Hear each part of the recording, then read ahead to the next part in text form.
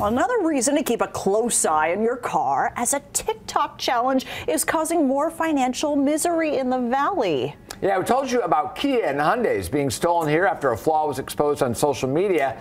But thieves want something else besides your car. It's something Fox 5's Jovial knows plenty about. So this is going on TikTok now? Yeah, so they want your catalytic converter and those metals inside that can be worth more than gold. Now, today a Metro Police lieutenant told us most of the stolen Kias and Hyundais are being used to go from point A to point B.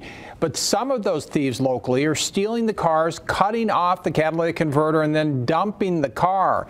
If you don't have insurance, you could be out thousands of dollars. You can't get around, you can't go to the doctor, you can't get to the grocery store and many other places.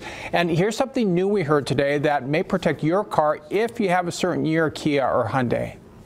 Hyundai has a program that's being run throughout the country where they're offering steering wheel anti-theft devices to consumers. They just approached us recently with Metro, and they're going to supply my section, in particular, our Viper section, to look at them and test them. And then after that, Metro will get with Hyundai and get those devices to area commands to give to you. But this is still a work in progress, and we are not sure when that will happen. Now, police say they are working hard to fight this problem. And if your car is stolen, police say contact them and make a report. And by the way, they tell us this is happening all over the valley, guys. Back to you.